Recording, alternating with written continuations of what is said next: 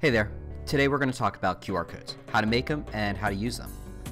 A QR code is a barcode that can be read by your phone or by your tablet, and it usually carries information like taking to a website, but sometimes it can carry other information there as well. Alright, let's get started. The first thing that we're going to do is we're going to go to a website called GoQR.me. Now, GoQR.me is a code generator site. It's one of many different sites that can do this. I like this site because it's easy and user-friendly. And you can see there's a bunch of different categories we can use. But we're going to stick to URLs. This is probably what you're going to use. So I'm going to type in a URL here. And if you notice on the side, the QR code is constantly changing. So it's updating for us. Now I could scan that right now and it would take us to the site. That's not going to do me a lot of good. So let's download it.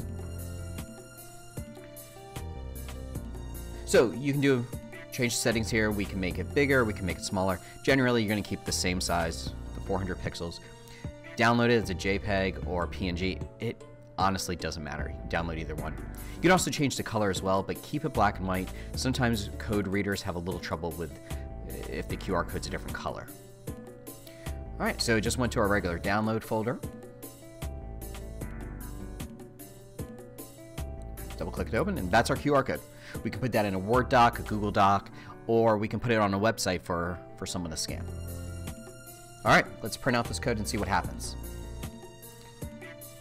So I'm taking my iPad here and I'm opening up the Scan app. You can find these apps on Google Play or the App Store. They're free. I'm going to scan the barcode. And if you see, once the barcode scans, it takes me right to the site that I wanted. Quick and easy. That about does it. Now, if you have any questions, feel free to contact me. Now go use this in your classroom and have fun teaching.